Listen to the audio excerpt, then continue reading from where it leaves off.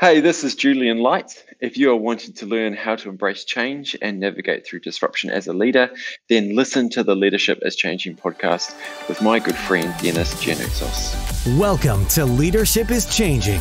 Each week, we and our guests provide information and insights through exploring leading change. This is taking your leadership to another level by finding the balance between executive excellence and personal well-being through stories that inspire real change. It's time to adapt in our fast-moving world when leadership is changing with your host, Dennis Giannoutzos. Hey, welcome to the show, Leadership is Changing. What we as leaders know to be true is that change is constant.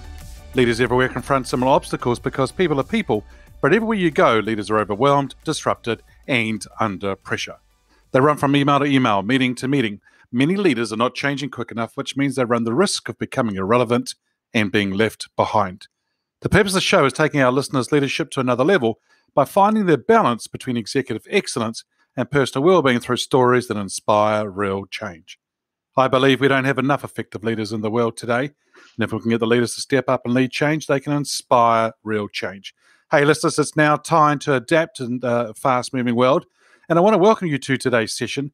Hey, listeners, if you haven't checked out the Facebook group or the LinkedIn page, Leadership is Changing, go ahead and do that. A great community of leaders working together and sharing ideas, which is fantastic. Hey, today's guest is Julian Light, and Julian studied politics at the University of Auckland before completing his first-class honours degree at Victoria University of Wellington. That's a wonderful city, that one. And Julian started his career in the Australian Foreign Service before serving in the national-led government as an advisor to MPs and Ministers, including officers of Nick Smith and Amy Adams. He was a consultant at public relations firm Acumen Republic and an external relations specialist in the financial services sector.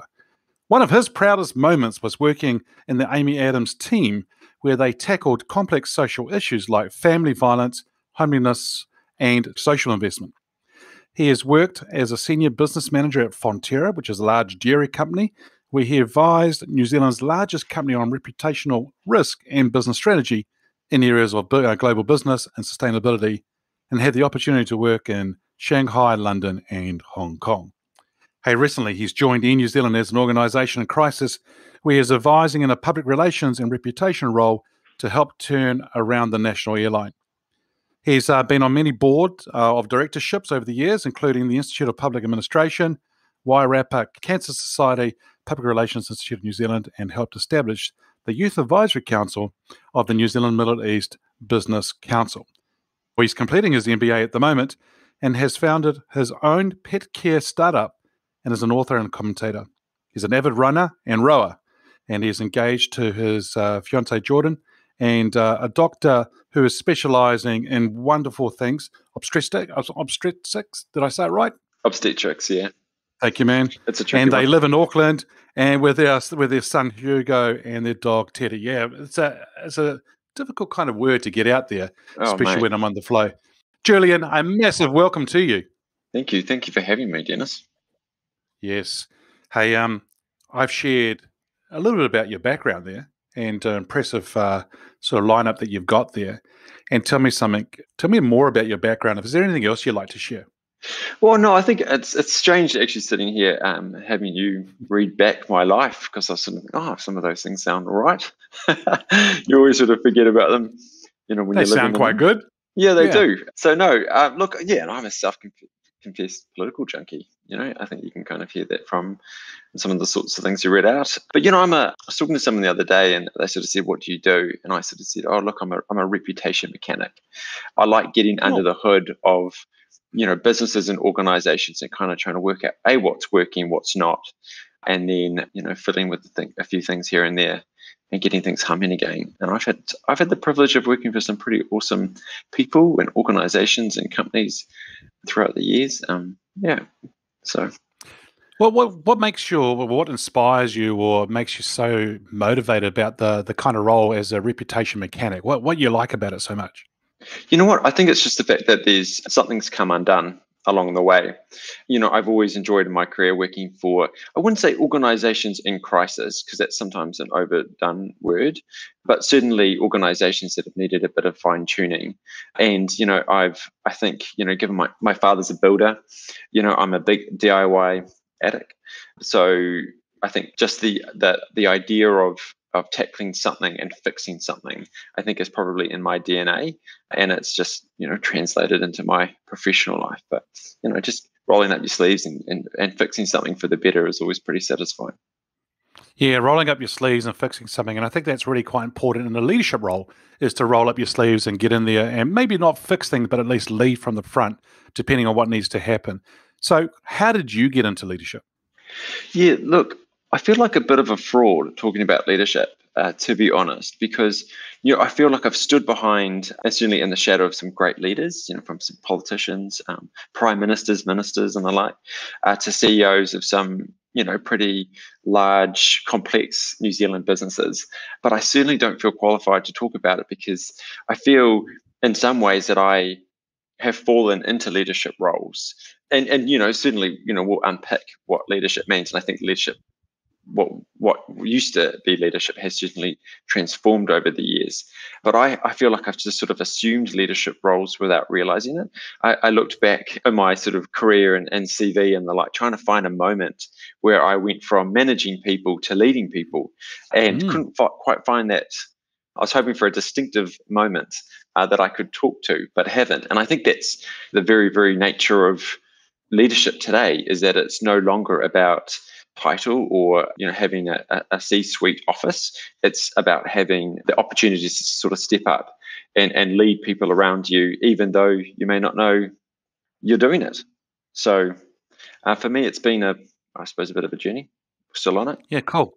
And when I really like what you say there, Julian, in relation to managing people to leading people. I think that's quite a good sort of segue into certain things as well for a lot of leaders. And I think a lot of them do manage, and, whereby I think what we used to say was that management comes from the head and leadership comes from the heart. Yeah, that's right. And, yeah. So, Hey, look, I'm going to ask you a question here. Now, this person can be alive or from history. And the question here is, who's your favorite leader and why? Yeah, I don't really have a single leader. I think leaders and leadership changes so often, right? And depending on the circumstance. So every year I tend to focus or sort of, I guess, study a leader to keep up with the times and make sure, sort of you're constantly learning and understanding business and political world around us. And this year I'm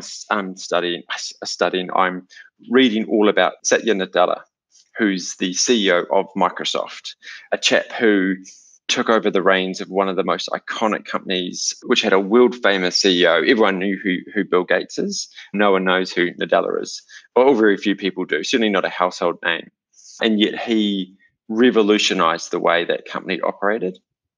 He humanized a technology giant. I mean, that is in itself is a huge sort of accomplishment. He focused on culture and empathy, and he's a very curious leader, and he sort of assumed this role. No one really had heard much about him, and he completely defied expectations. And I think a lot of people read about him, and certainly my reflection is that people think, well, he's an empathetic leader, so therefore he's a soft leader, or he was just a really nice guy, or is a nice guy. But actually, he brought great clarity to his vision, had really big, bold ideas, very innovative, and he's very energetic. So he brings to any meeting or any sort of engagement he has one-on-one or with 5,000 people, he brings this great energy and urgency and momentum to his ideas. And, he's been incredibly successful. I think he grew Microsoft by something like $250 billion, which is a nice, tidy little sum for someone, but really did it in a way that changed the culture. And I think he's a leader for our times, really. So I've got a lot more to learn about him, but that's certainly what has impressed me so far. Yeah, I had the privilege of going with Microsoft, 30 facilitators from around the world. We all went to Microsoft in Dublin, and we were talking about exactly what you're just talking about, because he wanted the leaders to come up with their own purpose in life. Yeah, that's right. And so we've seen that quite a bit as well, which is fantastic. But I love what you say here about bring energy, urgency, and momentum to the role and to meetings and things like that. So I think that'll be brilliant. Now, you being reputation mechanic, here I'm getting nervous. I'm about to ask you a question here. So I want to know a little bit more about what your thoughts are on this. And the title of the show is called Leadership is Changing. What does that mean for you? Yeah, look, obviously, I think it's a little bit obvious, but there's been this huge change in leadership, right? In terms of what it means, what it stands for, who we would typically call a leader has changed so massively. And I think certainly in the last 10 years or more, it has changed quite dramatically. I think, I sort of started off my career, must have been sort of 2007 odd. Social media was sort of just coming into its early days. So I feel like I've been sort of part of this transition generation where, I'm a millennial. So I've seen what the old sort of way of leading and managing used to be like. And I've seen this huge disruption come in and shift away from formal titles or position to this sort of almost kind of like a mana, right? Sort of role. Being a manager used to make you automatically a leader, but it doesn't today. And I think technology's obviously had a huge impact on that. You don't need to be a CEO or a senior executive with a C-suite corner office to show leadership. You can be a 15-year-old campaigning about climate change, and you are showing more leadership than someone at the very top of a listed company can be. So I think the very confines of what defines a leader has changed incredibly. So I'm a millennial, as I said, and so I'm heavily influenced by my generation. I think millennials will be the biggest proportion of the workforce within a decade or so. And so how millennials are sort of looking and approaching leadership is so different because we are sort of the digital natives, right? Facebook, social media, technology has all consumed us, and we've really taken it and adapted it to the way that we work. We want a sort of a flatter, faster, more focused on fairness in the way of doing things. And it's a very far cry from the very regimented environments that have long defined workplaces, where employees have had little to no flexibility, must do what they're told, and that division between my personal self and my professional self, that a lot of those things no longer exist. And, we're really, I read it in Forbes that said authoritarian leadership is out and inclusive leadership is in. And I think inclusive leadership for me doesn't just mean accepting a range of views. It's about actively seeking them out and creating an environment where everyone has the opportunity to share their voice regardless of where they are in an organization. I think a lot of the time, certainly in my younger years, only good ideas came from the top, and they were the decision makers. They had earned their stripes, and yet now some of the best ideas come from the 20-year-old grad who's been in the business 6 months, because they're looking at something from a completely different perspective, and they can shape up and freshen up an organization and show leadership very much so. So you don't need to have the formal position anymore. And I know I'm talking to a man who knows, you're agreeing with me, but there has been that, I think, in my career, I've been very fortunate to see that transition happen and be shaped by it. Yeah. And I think that's not going to be the only transition that we'll see. We'll probably see more in the future as well, which we'll talk about a little bit later on. But yeah, it's some really good points. And, the other thing here that you said, authentic leadership is out and inclusive leadership is in. It's that collaboration. It's the ability to be able to collaborate well together. So many organizations work in silos. I'm going to protect my little patch and look after my little team and that just not going to count, or it's not going to even, work nowadays. You're going to have to work and collaborate with others as well. Otherwise, you're going to be very lonely and your organization is not going to go very far at all. Yeah, and you're going to lose out on some big ideas as well. Yeah, absolutely. Yeah, you're right. I mean, there will be some big ideas, or so limited to your own thinking, whereby if you have a team of people and you can get so many more ideas, fantastic. So the question here could be around your business or industry, but I actually would, you may want to think about your kind of thing around communication and marketing, or, that type of scenario, maybe more communication. How has your business or industry changed, and what demands does that put on you?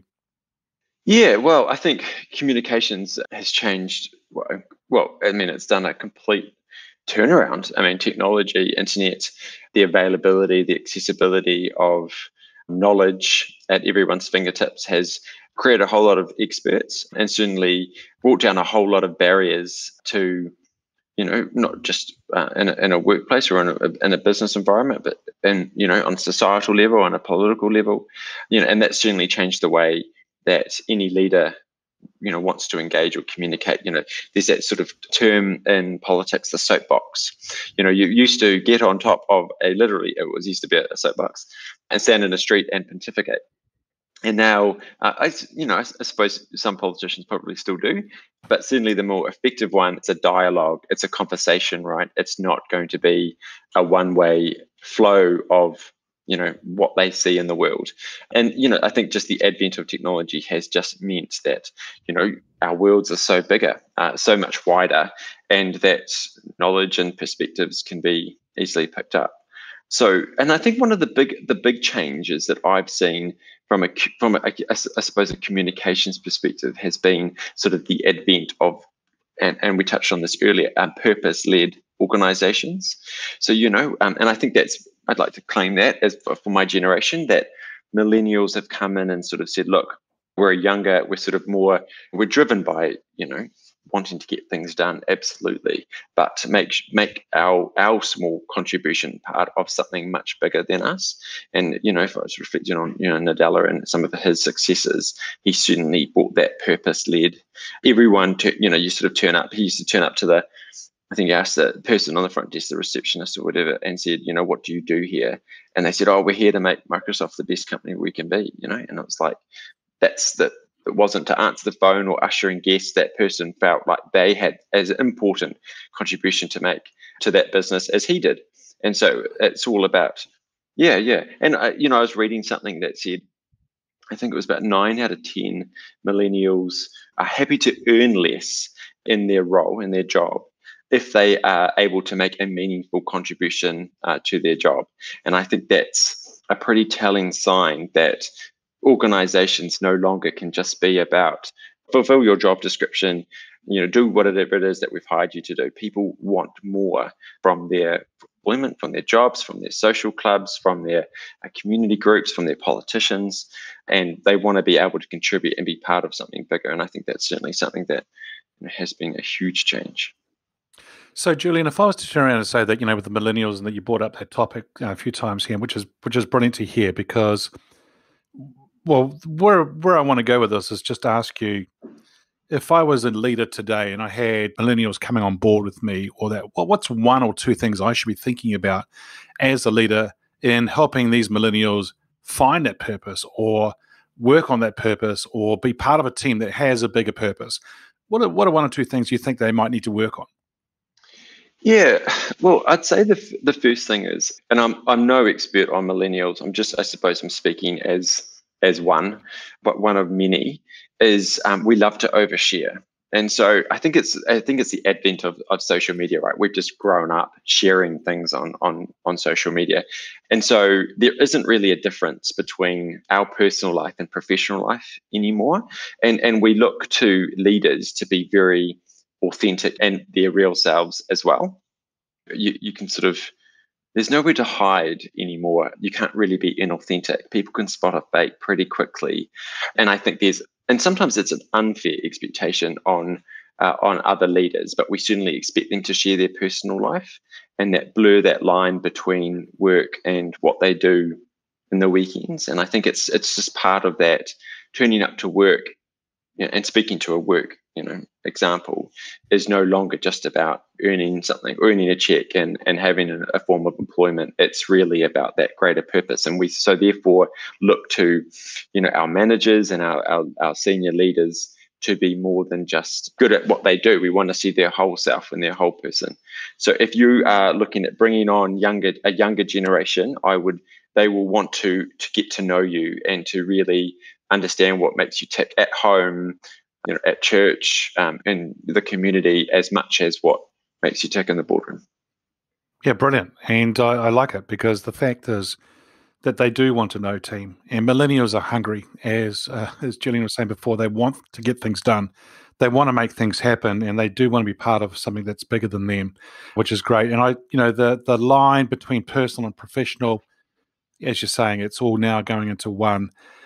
But people just want leaders to be vulnerable, human, have the humility, and be relatable. I think is probably another way of putting it, right? So Yeah, and you'd be really surprised about what relatable means. It doesn't mean you have to be a superstar. Like, there's a real trend at the moment against the superstars, the people who can do it all. There's a real, and kind of come out looking polished and perfect and amazing, because I think we're all very insecure about, whether we're meeting the mark or doing, celebrities and Instagrammers seem to have this amazing life, and we just can't quite get it. But there's a real push against that, and it's now towards the vulnerable and showing a bit of authenticity and saying, actually, I can't do it all. I'm struggling. I'm stressed. We're having more conversations about mental health and the like. So I think people are really shifting towards a much more sort of open and very sort of real expectation of leadership as well. Yeah, and I know that you brought up just now mental health, because I think for a lot of younger people, there is a lot of mental health. And if you are going through that, listeners, if you're one of these people who are going through some mental health and that, go and get the right help. We encourage you to go and find the right people to talk to, for sure. And I think that's really, really important that they do that. Absolutely. Hey, if there was one thing you could change in business as a leader today, what would that be? Oh, there would be so many. Do I only get one? No. Well, it's up to you, but yeah. Look, I think the one thing I would be probably top of my wish list would be have brave conversations. I think leaders today, and this is a massive generalization, but there certainly are a lot of fast followers, but there aren't that many pioneers. And if you think about the way the leaders who inspire me are the ones that are, really going out there and having an opinion on something, having a view, believing in something. You may not necessarily agree with it. I think there's a real element of respect and admiration for people. And I think, organizations are quite terrified of saying something wrong. And, I see it every day. But the cost of that is that there's very little safe space for bold or new ideas. And, there's fewer and fewer leaders rising to the challenge and taking on, even ideas around, you might be a business leader, but you can form a view about politics, or you can form a view about society or climate change or whatever it is. Diversity means, diversity of ideas and thinking as much as it does about, gender or identity or anything like that. So I would want bolder conversations, not just in the boardroom as well, around the water cooler and things like that. Yep. So have brave conversations. And, we have a lot of followers and not many pioneers. I like that one for sure. So listeners, I'm here with Julian Light. He is a reputation mechanic, and he's shared with us already about millennials and also about what employees are expecting. So my next question is about, and I think you've already covered this, but is there anything else you want to add in relation to how has employees' expectations of leaders changed? Anything else you want to add to that, Julian? Well, yeah, I mean, just to double down really, and still, really reinforce how it's entirely flipped. Vulnerability is in, and it's those sort of I've represented and worked for a number of organizations that have been quite closed off, that sort of fortress mentality, and that's not going to work today. I think people are looking for, particularly employees, building on that purpose-led mission. They are increasingly looking for something bigger than themselves, mission, trust, and value in their work lives. And I think leaders today need to look for, they need to be building a 21st century career, so improving reward systems, focusing on employee well-being, addressing some of those big, meaty human capital issues. We're living in a world of, well, it's tremendous economic growth, maybe not so much lately, but certainly up until COVID, and a huge technological revolution, and yet also one of huge income inequality, contentious debate around nationalism, lots of concerns around diversity and inclusion and fairness and identity at work. And I think leaders need to address these in very integrated and very strategic ways. And that's a big challenge, right, for any leader. But how they can shape their organization to be responsible and caring to society today while providing livelihoods and delivering on the bottom line, that would be a good start, I think. Yeah, excellent. Excellent. Yeah, great. So leaders, focus on building a 21st century career. That's awesome. And Julian, in this fast-paced, ever-changing world, we've got so much happening day in, day out. As I say in my introduction, going from email to email, meeting to meeting, many leaders are not changing quick enough, which they run the risk of being becoming irrelevant, being left behind. What makes a leader successful in today's fast-paced, ever-changing world? Yeah. Well, I think that the list of, we're talking in a meeting earlier today about, bringing on this new platform at work. And someone said, look, that's all good and well and good. We'll bring in something new, but we need to stop a few things as well. And I actually think I sort of thought, I'll use that later, because your leadership traits are changing. Leadership is changing, and therefore leadership traits are changing, right? And sometimes, though, it's about stopping as much as starting. And, I was thinking about resilience in today's world. It's time for leaders to gear up and, increase their stamina and build resilience, particularly during something like COVID. But building resilience means also, stop the sort of the macho, I need to be perfect, I need to be 100% all the time. You can be vulnerable and open with your teams. So it's about sort of stopping those behaviors that no longer work, as well as embracing, the ones that will. Learning from people like Nadella, certainly leading from behind. No longer do you have to be out with the raising the flag. Of course, you want to be proud and have your name out there and don't be ashamed about it. But certainly, I don't think you need to be, have that title or that position in any organization to be able to lead. Other things I think leaders need to be successful in an ever-changing world would be curiosity, be a lifelong learner. That's an awesome word, that curiosity, eh? Yeah. Yeah, well, yeah. I simply, because if you think about it, curiosity, I think became, maybe it was just in the circles I was in, but certainly kind of like, curiosity killed the cat. Don't look, don't explore, don't investigate, don't be too open-minded about things. And I think actually in today's world, being curious is one of the best things that you can be, because, you might find an answer that you didn't even know you had a question to. And you mentioned it before, collaboration, and I think that's part of it. Appreciating that you don't need to know everything, that you can go out there and ask and not be expected to be the expert on everything. And I think collaboration is a really great way to bring insight and skill and expertise into an organization, just by being curious and asking the question and working together. But certainly a true leader, in my view, looks beyond today's challenges and challenges people to keep an eye on the horizon and always looking ahead. What a great segue into the next question, which is about the horizon and looking at where things are going. So the question here, Julian, is if I was to get your crystal ball out and ask you to think about the future, where do you see leadership being in 5 years? Well, my guess is as good as anyone else's. I think there were a lot of views about the future pre-COVID-19 that have changed pretty dramatically. But I was reading something the other day that said, and it was beautiful, so I'm going to steal it: crisis doesn't build character, it reveals it. And I think COVID was a wonderful, it's been a terrible thing for so many people. I'm not going to try and spin it, but it's certainly the sort of an upside, I guess, was that the tide went out very quickly and exposed a lot of really poor leaders. And so I look to COVID-19 being this big disruptive transformational change on a global level. It really only happens sort of once in a generation. But I really think it will transform leaders, and how exactly, I suppose we'll have to see. But certainly for me, around flexibility, around communication, engagement, I don't think there's such a thing as over communicating anymore, and building trust and working on that shared purpose, which we've mentioned a couple of times. I think those are the sorts of things that we're going to see a lot more of in the years to come.